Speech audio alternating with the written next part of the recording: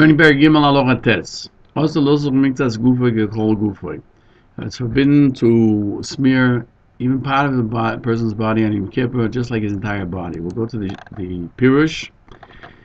Bein Siro Shel Tainig, it doesn't matter whether it's a smearing for enjoyment or Bein Siro She'einu Shel Tainig, or it's done for another reason, as we'll see, even to cleanse oneself. Find this in Yerushalmi, that any smearing is forbidden, whether it's for enjoyment or not. If he was sick, even though even though he does not have a danger, or he has cuts in his head, he's still permitted to anoint himself, even though it's Yom Kippur. It's a Bryce in Yuma 77a. Regarding Tisha B'Av, where we also find the 5 categories of things which are forbidden: eating, drinking, anointing, etc. The Rambam there in Hilchos Yom writes that anointing, that it is not beneficial to take off dirt, etc., is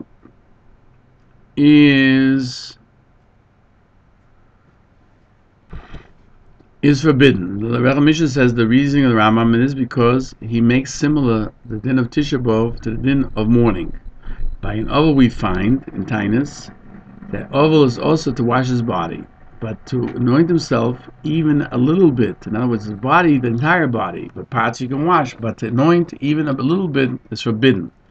And if it's to take off dirt, it's permitted. Still, the Rae Gann says the Rambam there made similar Tisha B'Av to Yom Kippur, and he writes that it's forbidden to do Sicha of Tainig like Yom Kippur. And here he writes that if it's not for Tainig, it's forbidden on Yom Kippur. And he doesn't mention if it's for Tainig, for benefit. He says even if it's not for benefit, it's forbidden. So why does he say only there if it's for benefit? The concept of smearing that is not for benefit is found in the Torah in 6:14, that if he smears himself to take off dirt, that's forbidden, even though to wash oneself to take off dirt is permitted. As we learned earlier. Therefore, by smearing, they forbade even when he's going to remove the dirt or the sweat. So we find in the Shulchan Aruch, it's forbidden to smear oneself even a little bit of the body, even if it's only for the purpose of removing dirt. Even if it's not for enjoyment, it's forbidden. But washing to take off dirt is permitted. So the question is, why Yom Kippur can you wash to take off dirt, and you cannot smear yourself to take off dirt, even though it's not for benefit? Rae Gann says because people usually wash dirt off. They don't smear dirt off with oil.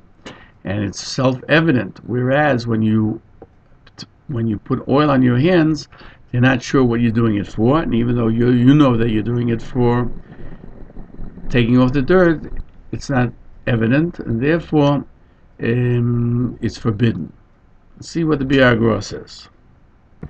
The Divrei Yecheskel writes that even the Rambam, according to the Rambam, there's a difference between whether it's for benefit or not, even though they're both forbidden. Meaning, if it's for enjoyment, it's forbidden min haTorah, because that's forbidden min haTorah. But if it's not for enjoyment, it's only forbidden mirabbanan. Therefore, the Rambam writes here that if a person was sick, even though there's no sakana, such as he has his cracked skin in his skull, he may use oil and he doesn't have to be concerned. But if sicha, which was not from benefit, would be forbidden from the Torah, then they wouldn't be able to permit a person who's sick and not in danger of his life to smear himself.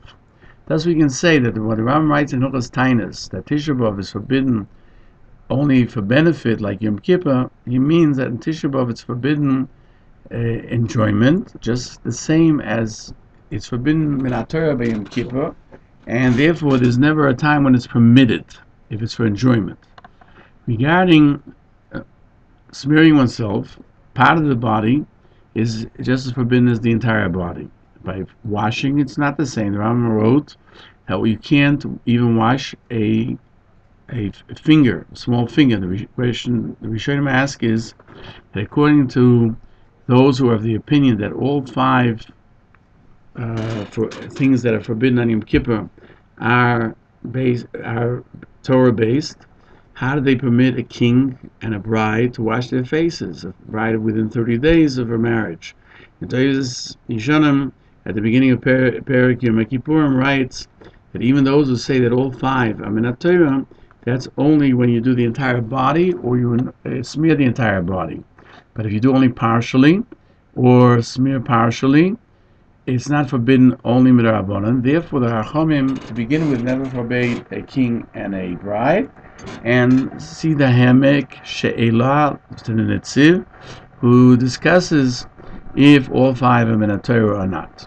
Now we come to the last halacha in chapter 3. The Rambam says, Yesh Mekoyim Yishanogel Adlik Esaneh B'Leil Yom HaKippurim. There were places that did light the candle on the night of Yom Kippur. And the Peirush goes on, like you do it for Shabbos or Yontif. Why don't that?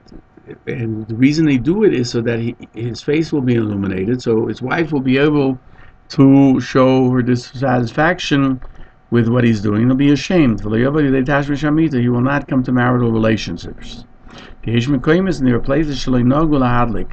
that specifically for that reason did not light, lest he see his wife, and she'll find favor in his eyes, and they'll come to having relationship.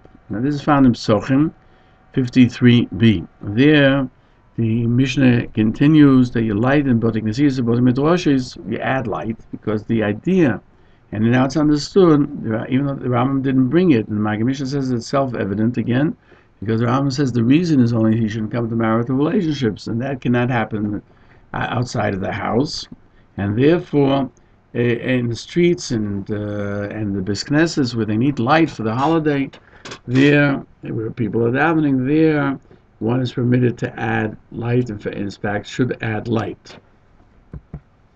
And if Yom Kippur happens to be on Shabbos, for sure you have to light, because Shabbos is a chayva, as we learned in Hilchos Shabbos.